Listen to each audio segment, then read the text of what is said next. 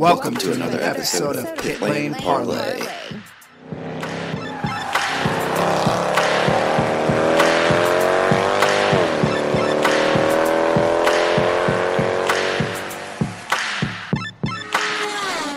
Welcome to a special edition of Pit Lane Parlay. My name is host Mike Jokum. Joining me today is Shea Holbrook. Shea, how you doing? I'm super, man. How are you? I'm good.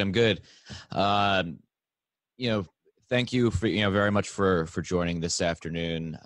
For those who aren't aware, we will be talking to Shea today about everything from the W Series to maybe some random things and maybe some IndyCar. So we'll dive right into it. The W Series season, just ended now, a couple of weeks ago, I think. It was kind of a different weekend than most race series. It was pretty condensed. Each weekend you had a different car and a different engineer. What was that like? Yeah, so it's really quite unique in that it is in the form of a spec series, with the caveat of, in order to keep it truly focused around the driver and less engineering a championship. The W Series is really unique in that, they took 18 of some of the best female drivers in the world globally in a 6-weekend championship where we would drive the F3 FIA Tatis chassis, whereas all cars are identical. So the only difference is that every race weekend, the driver was kind of like the limiting factor. So the driver would be rotated from different chassis per race, and as well as the chassis, the engineer and the mechanic would follow that chassis. So for example, chassis 46 is with, Mike and John, and that team stays together throughout the season, whereas the driver is what is the limiting factor there of what switches in and out. So that's what makes it really quite cool, because it gives you the opportunity for, if you have great success, to capitalize on that. And then if you have maybe not so great of a weekend, let's say maybe you have some kind of mechanical, maybe there's, something going on with the car, you have the ability to come back from that. So you got to kind of, of course, like motorsports is so unique in that there's so much you can control, like in the cockpit, out of the cockpit. And then there's a huge variation of what you really can't control. Yeah. And then on top of that, there's luck that plays into this whole game.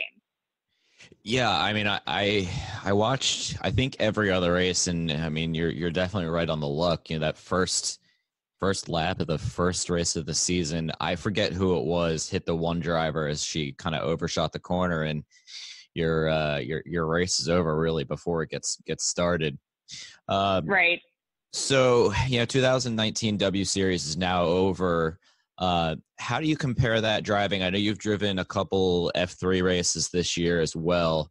What would be the main differences in, driving style? Obviously tracks are different because the W Series was only over in Europe this year, but what were the main differences between the two now that your 2019 season is coming to a close?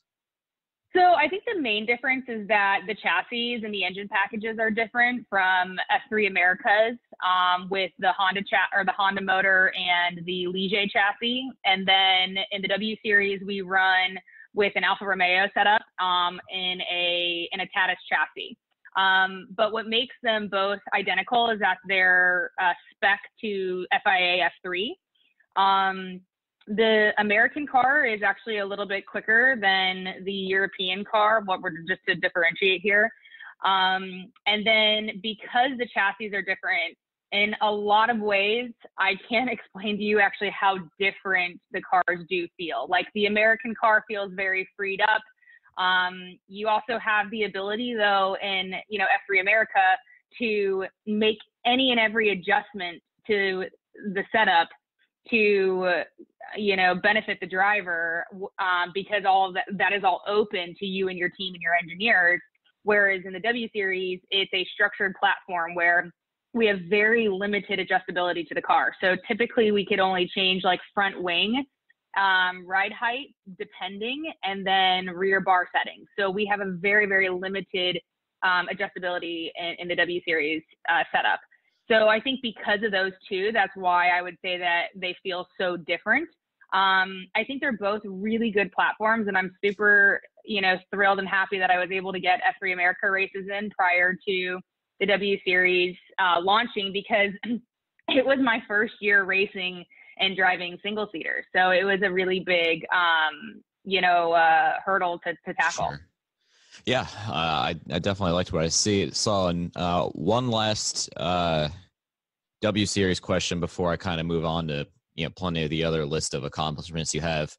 The W Series had its fair share of detractors this year, and people who kind of were naysayers about it, and everybody had their own opinion. What would you say to the people who kind of weren't big fans of it because of the fact it was just women racing and all the other kind of crazy things they said? Well, I got to say, in the beginning, it was totally fine to have those opinions and viewpoints, because we were, they were, really actually bringing into effect for the first time ever successfully something like this that is, pretty much uncharted territory, uncharted waters. And, I think a lot of people, they were hesitant in how this, this is going to be played from the female aspect, and whether this was going to be a positive or negative for women in the industry moving forward. And I even had my reservations. I wanted to make sure that, my brand and who I am and what I've been about for the past, 10, 11 years, matches up with this, because, it's one thing, like if you make a decision that really goes against what you've said that you stand for, the entirety of your career, and you jump on that bandwagon, then there's really no returning.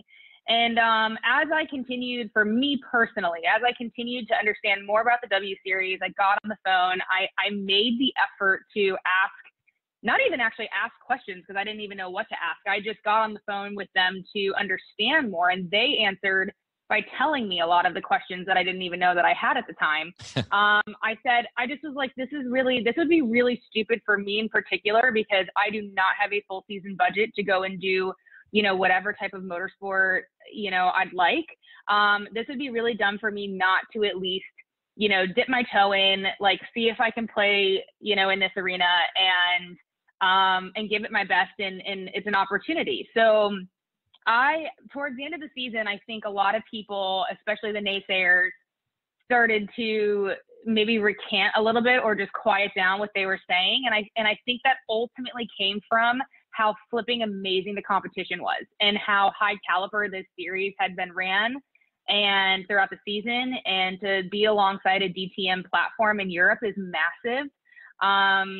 And I think too, as like the stories started to come out about a lot of these drivers, like some drivers, we know their names, and other drivers were, the dark horses that nobody knew that, ended up doing, fairly well to obviously to make this, limited grid, to earn a seat, a free seat, right? A funded for seat. I think that's where the naysayers kind of started to just, quiet up a little bit, because the racing, I mean, you just can't deny that the racing is some of the best that we've seen. And it's just even cooler that it's a bunch of women. And I certainly think it's positive for women. I think the initiative and the motive and everything that stands behind the W Series is awesome. And at the end of the day, you know what? It's really good for motorsports as a whole. Like, if we can put more eyeballs on our industry, more viewership, it turns on, the potential of more investors and sponsors coming into our industry. And there's, it's really kind of ridiculous that, young girls need to be able to see that there are female racing drivers. And if so, they were turned on to it because of what the W Series is accomplishing, then that's an accomplishment in itself. Just the ability to have access to this, and that this can be a career, whether you're a driver or an engineer or working in, media even, it's a really, this industry has been so, near and dear to me, and has shaped me in so many ways, exterior of being in the car. I mean, I just couldn't imagine my life without, being a race car driver, and what it's given me, like the amazing benefits that this industry has given me. I love it. That's a great answer. I think we found our YouTube clip of the week right there to help promote that one. Real quick, I had one question that kind of, when you were saying that, popped up in my head. Before the W Series season started, there was obviously the lengthy selection process. What was the selection process like? I imagine it probably being more stressful than most people realize. Oh my God, you hit the nail on the head. It was unbelievably stressful. Like, I do not talk about the selection process as this amazing thing. It was brutal. It was emotionally draining. It was physically draining. And the reason being is because it started in Melk, Austria, where 60 drivers went out, and we, a week before, had like a schedule, if you will, of the types of driving events that we would be doing, marketing events that we'd be doing, team building, exercises, etc., and the definitions of what those are. And what made it so difficult is, A, there were 60 drivers. B, you didn't know how you were being evaluated. There was no pass or fail the moment you accomplished your quote unquote mission. So it really toyed with your emotions, because you're trying to navigate like whether you're doing something that is received, positively or negatively. And it toys with you. It was pretty brutal. Luckily I was in the smaller percentage of actually getting through. And then moving on to the actual S3 test that we did in Almeria, Spain, that suddenly became a little bit less stressful in that, we became more comfortable in our environment, right? Like being in the car, being at the track, racing against the clock, being able to analyze not just your data, but everybody else's data, like working with your engineers, like the things that we thrive on, and being able to see like your self progress. That was definitely more fun. But then again, for me, the last day, I was the last driver announced to join, the grid of 18. And that, I feel like, was somebody was going to get like the shit out of the stick there. And that was me. And it didn't mean that I was just, last or not. That's not at all what it meant. It just meant that I just so happened to be called last. And at that point, I was really kind of feeling defeated, because I knew where I stood in the ranks of the test, and I knew it wasn't last. So I was starting to feel like there was something that obviously I didn't do to make these people happy. And when they called my name, it was like a massive, massive relief. I feel like it's probably one of those things where you're in grade school and you're like the last person picked for dodgeball or trying out for... It was, yeah, that's exactly what it felt like. I mean, it was a horrendous feeling, but this whole thing, right? I mean, there's winners and there's losers, and just because you lost once doesn't mean that you're going to lose again. And I think what's so important moving forward is like everybody that had tried out for this, that, really actually was, quite good and, has massive potential. Like, I definitely advise everybody to continue to stay involved, to continue going down this path of trying to earn, your spot in the W Series, because you will gain so much additional knowledge. I mean, I think I learned more in 8 months than I have probably in 2 or 3 years. Wow. In the cockpit, engineering wise, and then also even about myself. Like, I grew so much in 8 months and it was hard for me because, I didn't come from, so I definitely had an uphill battle. I was the only one that hadn't raced single seaters before. I had never raced in Europe, and I had to travel. I was the only one traveling to and from the States.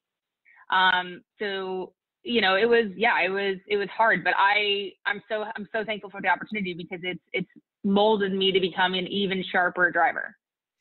I have flashbacks to high school hockey and seeing my name on the chalkboard there in the training room, as you were saying all of that.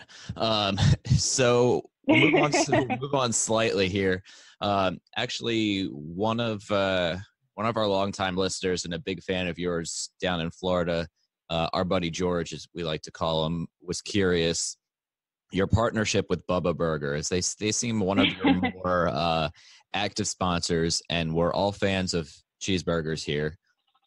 So how did that come about and start to begin with? Yeah. So, George, first of all, thanks for, writing in and supporting, all of us. We really appreciate it. And I like telling, I'm very open about like my partnerships and how I obtained them, et cetera. And I do it because, if it can help somebody, a little bit in their process of searching for sponsors and partners, then great, so be it. So mine was a very long, drawn-out process with Bubba Burger. I had actually been essentially soliciting them for 3.5 years before they actually became a partner of mine.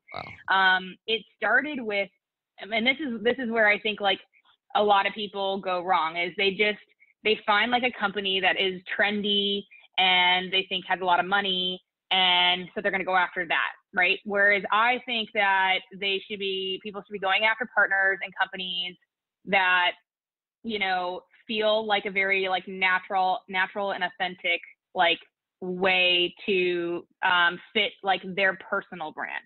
And for Bubba Burger, for me, it was a couple things. They're based out of Jacksonville, Florida, which I'm originally from and currently live in. They sponsored the Jacksonville Jaguars, which was our NFL team, and is our NFL team. They have a parent sister company, Peterbrook Chocolate, and I mean, I love chocolate. Who doesn't? And their burgers are delicious, and it's kind of like this all-American brand, and I feel like the all-American girl next door, and I still feel that way. So there were all these things that just made me feel like I should be representing this brand. Like I want to be partnered and affiliated with this company. So I started soliciting, and 3.5 years later, they did some small like partnerships with me here and there. And I was in the office with them, and I essentially said to them, I need you to either like let's do it or let's move on, because at this point I'm questioning whether it's wasting my time. And they said, you know what, let's not waste any more time. Let's partner up.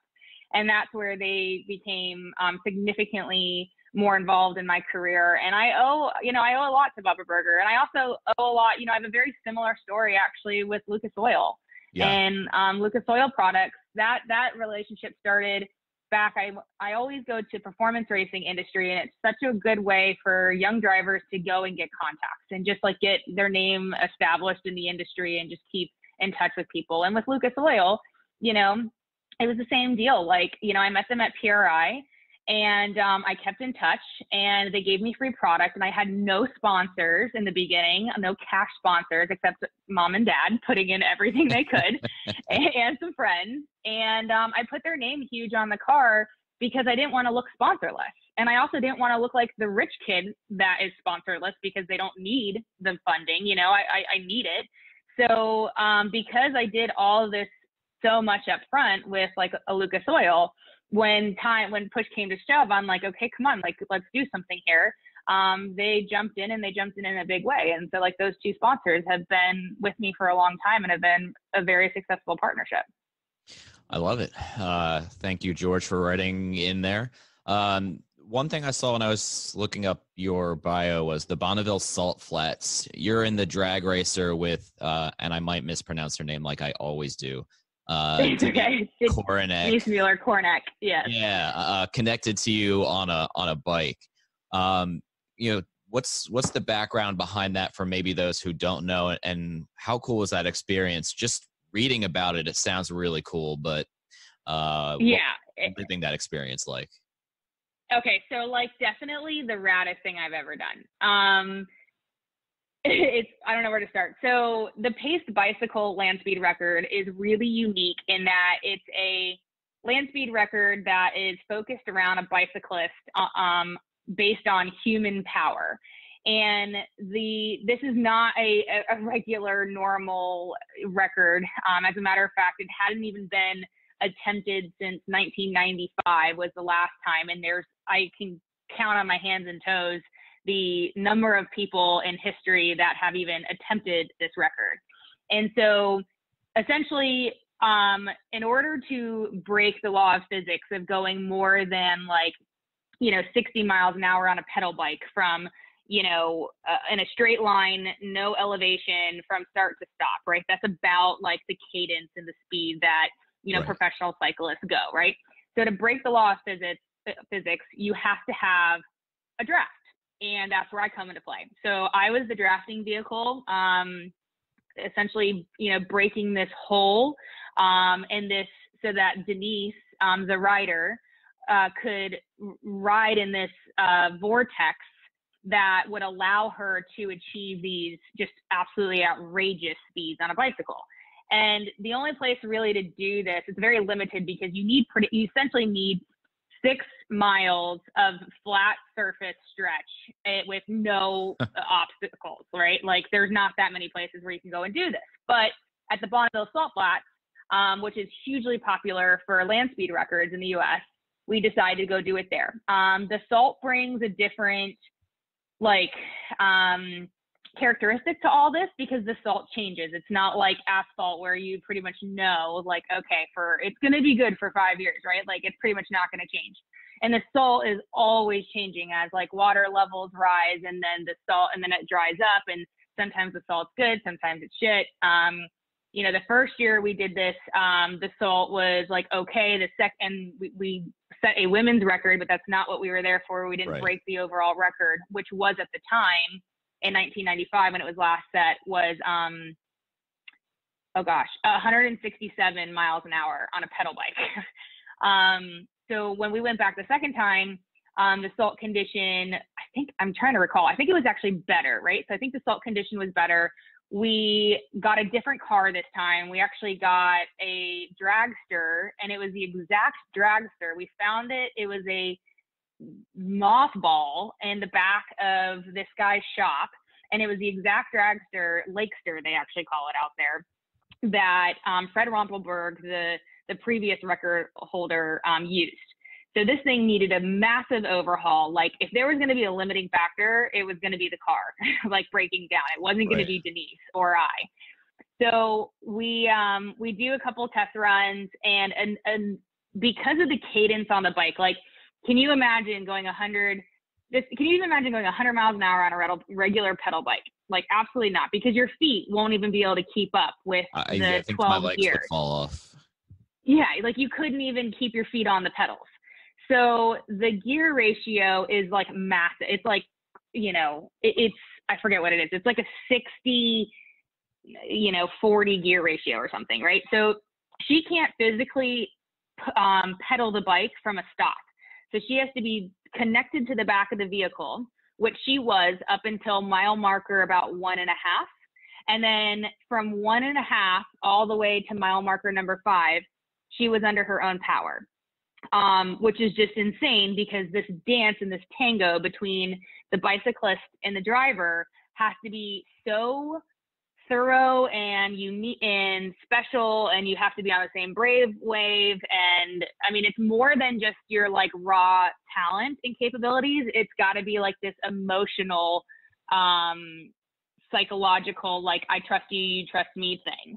And so, I mean, yeah, sure. Could anybody do what I did? Yeah. But could anybody do what I did without killing Denise? No. So at mile marker 4 is where they actually clock the time, they clock the speed. And so from mile marker 4 to 5, the average speed of that is what determines your record. And we were maxed out, topped out in the dragster as fast as it would go, going 184 miles an hour for pretty much more than a mile, which is absolutely utterly insane. Okay, to do that maxed out like for over a mile, it was definitely putting Denise at this risk. And then so as I know, like, okay, we've definitely done well here. Okay, what becomes really hard is actually catching her, stopping her. That's one of the most dangerous parts of all of this, is now I have to, and she's no more than 2 feet off of the back bump bar, if you will, the back of the car. If she goes further than 2 feet off of the back of this car, she gets out of the vortex and potentially can get spit off the back. And if she's spit out the back going 180 miles an hour, she's likely not to, she will not be walking away from that. And she might not ever walk away from that. You know, it could be the fall to her death. So when we catch her, what I mean by that is I have to very, very slowly, like it's so methodical. Like I'm watching a million things in the cockpit and out ahead of me because it's a mirage. You really can't kind of see where you're going. You've got to stay in the track. Because it's like Area 51 out there. And as I'm starting to slow down, I feel her hitting the bump bar. When she isn't hitting the bump bar anymore, I know she's up against it. And then I can aggressively start to slow down. But I can't slow down too fast to where she's actually going to potentially flip face first into the back of the vehicle.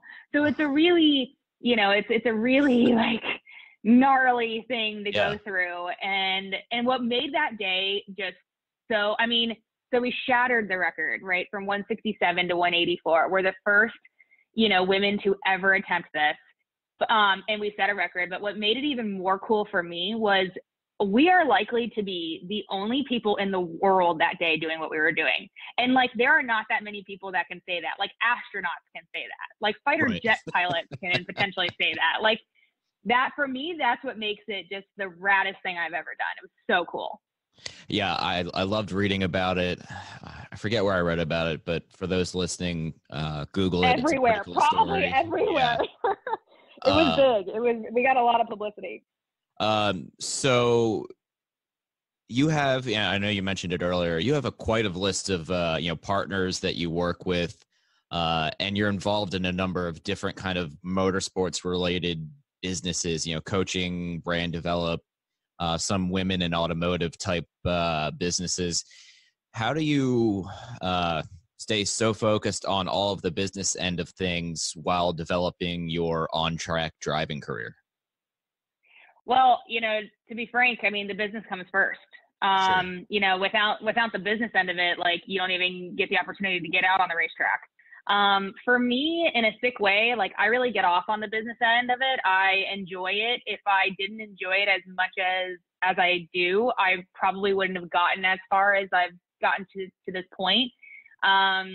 It excites me. I went to school for interpersonal and organizational communications and marketing, and I did that. I know that sounds so fancy, but if I say the whole thing, it makes me sound smarter, right? So, of course, I do the same thing. Right. So like, I knew that I had natural street smarts on the business angle. But I needed to back that up with some book smarts. And that gave me like a competitive advantage, especially at, 16, 17, 18 years old. Whereas, instead of having somebody draft proposals and finalize proposals and draft contracts and finalize contracts, like I was doing that. And when I look back at like my work, it was pathetic. Like no wonder why I got so many no's. But that's the name of this game, and it's a numbers game. And you got it, for every no, you're that much closer to a yes. And for every bit that you do business-wise for yourself, you learn throughout that process. So I guess the reason why and how I stay so motivated to do like all of this, and then on top of it, still focus on my training regimen to be a driver, and then the engineering side and putting in the work, like the simulator work and putting in my notes and prepping for races.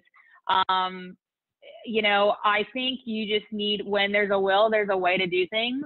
And I have like a very maverick mentality about me, meaning like I do things, I've been forced to do things very unorthodoxly and think like there is no box.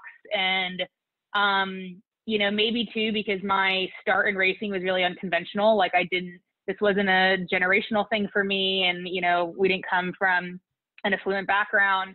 But we were so naive, my family and I, when we got involved. It was actually a great blessing in disguise, because if somebody told me, like a Lynn St. James, who isn't going to listen to her, when she would tell me to do something, I would just be like, okay, yeah, like that's what I'll do. And I would do it. And somebody even like Lynn, who has actually become not just a great mentor, but a really great friend of mine. She's like, she'll even say this to you. She's like, you're one of the only people that actually, when we provided you with tools, you actually went out and got it done. And that's where this maverick mentality, like, be a doer, like, if you say you're going to do something, do it.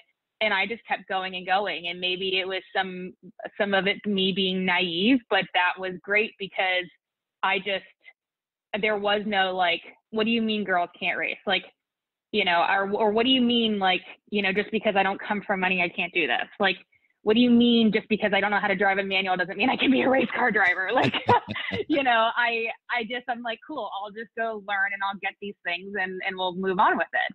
And so I think because of some of that is why I am able to stay focused. Because, you know, back to this whole, like, girl next door thing, like, you know, I've had this great career so far and I've had all these amazing opportunities that without motorsports, I wouldn't be living this life. But I have constant reminders of the humility in all of it, because these fantastic opportunities that have come my way, they can go away much faster than they stay around. So you've got to just, like, have humility in what you do and just stay humble and hungry at it. And I believe that all you really have to do is, like, every day, like, be able to look at yourself in the mirror, make your mom, your dad, your significant other, your grandma, your grandpa, and then the people that you work for, whether it be an employer or a sponsor or your mechanic, make those people happy. Don't worry about everybody else. Just make those people happy. I love it. I think we have motivational quote number 2 here. That's like a Gary Vaynerchuk motivational style quote in that one. So you actually touched on one thing I wanted to ask about, or 2 things, and I don't even know which one to ask first. So I'm just going to go in order here of what I wrote down. You actually started as a competitive water skier growing up and then learned to fly your dad's plane.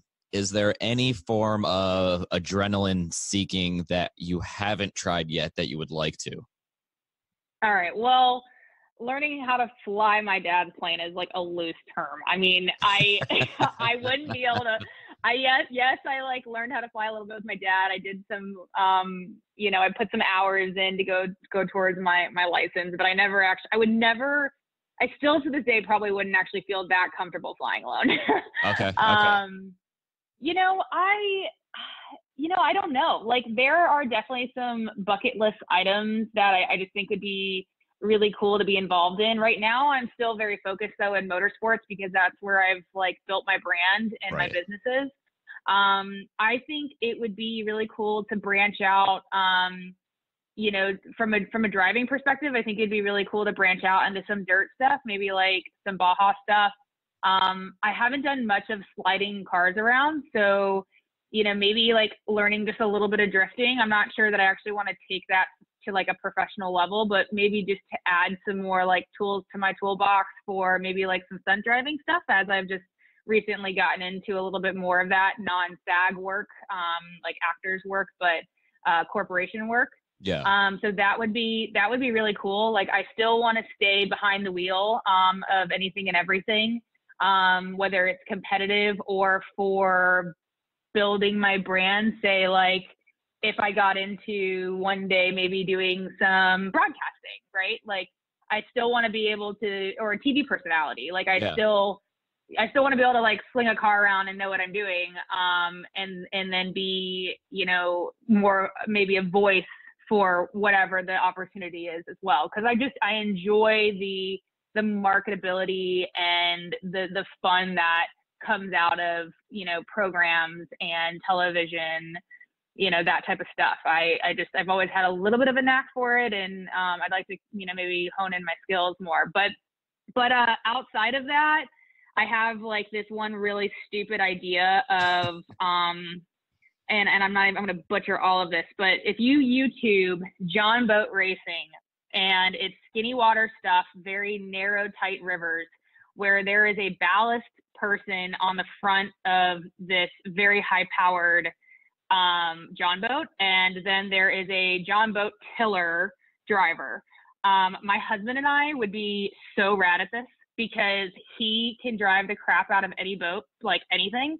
I trust him to drive, and then I would actually be the ballast person in the front, like, with the helmet over the edge of this John boat going 60 miles an hour in this very backwoods, twisty, windy stuff. And I mean, if you mess up, like you're going like, you know, you're like you're Denise at the Salt Flats, right? Like if you mess it up, like that's one thing I think would be really cool to at least attempt. And I'm outside watching of that, it on YouTube right now, and this is going through It's some like insane. marshlands in Australia. Yeah. It's ridiculous. Yeah. I will put this link in the show description notes so everybody can check it out because it's pretty ridiculous. It is ridiculous. You definitely won't find me doing something like that. Although it looks a lot of fun. So moving on from that, you know, you're one of the more fan-friendly social media drivers out there in all of motorsports. Just how important is that to, you know, like you mentioned a couple of times, building that overall Shea Holbrook brand? Yeah, so it's so important to me because, you know, so many of like my long-term fans have in a way like become friends. Like these are the people that, you know, I have a group of fans that come to like the Mid-Ohio or Laguna race every single year, and I expect to see them, and they bring their kids, and every year their kid gets a year older, and like I know these people by, you know, their name, and I think it's really great to connect with people on that level, but also to stay committed to like your job and know that, you know, you can't always give, 30 minutes to every single person, but if you can just make, you know, one little impression on somebody because they've made an impression on you, that's a good give and take, right?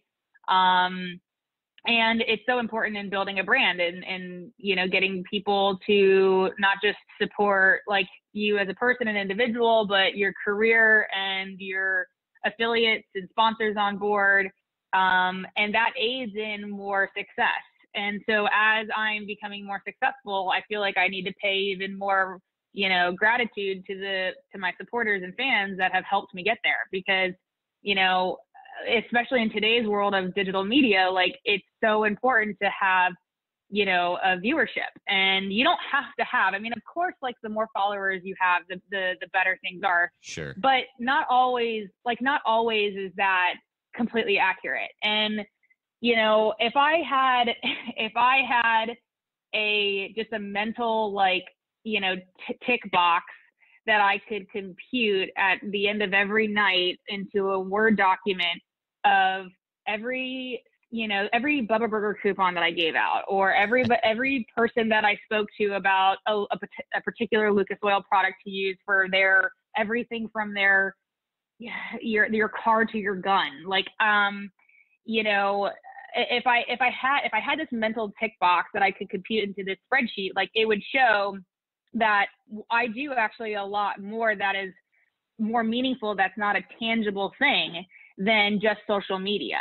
And so I have to back both of these up and complement each other well. They need to complement each other well. And although I don't, you know, have, you know, 1 million followers, you know, let's just say Instagram, I think I'm up to like getting close to like 16,000. Those are all super authentic. Like I didn't buy them.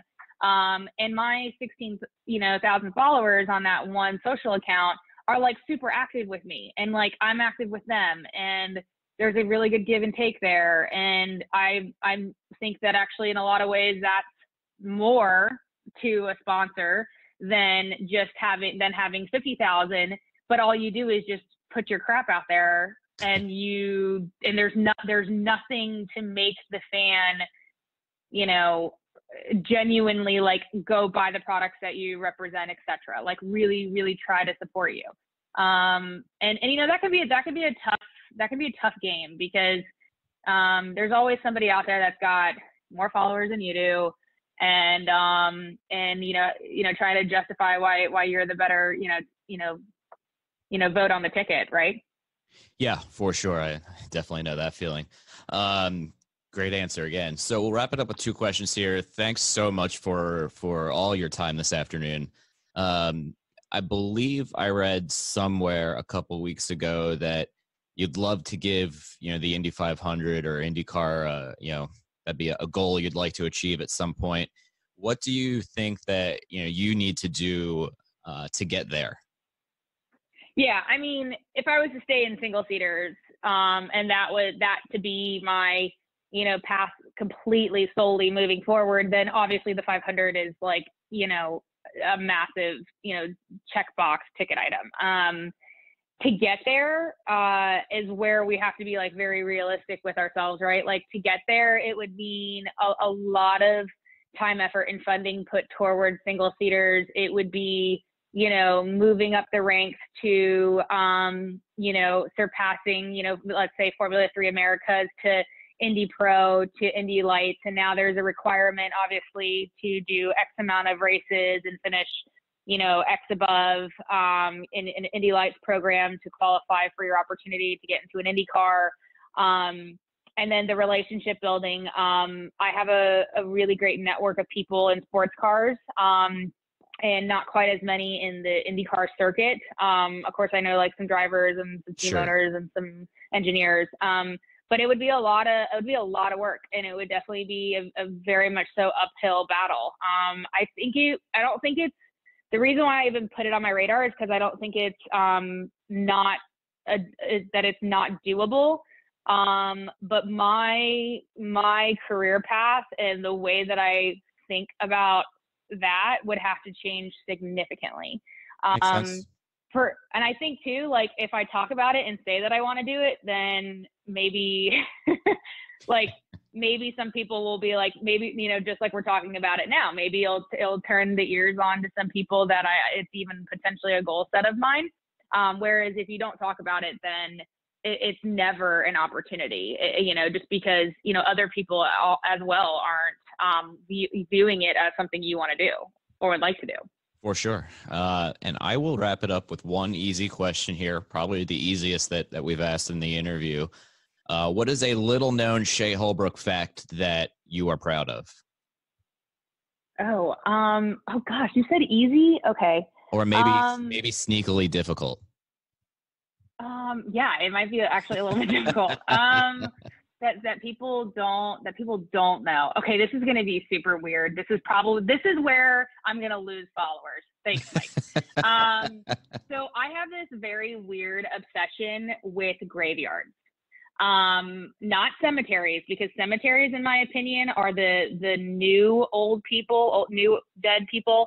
Graveyards are like super dead people that have been in the ground for a really long time, and their headstones are really old and decrepit and half broken. I love that type of history, and the history of it really probably means nothing other than like, I wonder what these people were like, and I wonder what they did. And as a matter of fact, like I've even thought as far in advance that I want to be cremated, but I want a headstone, but I want people at my funeral to like take hammers to this headstone and make it look weathered and then put it in a graveyard just because. Like, I think that's a hilariously awesome idea. Only because it's also incredibly weird.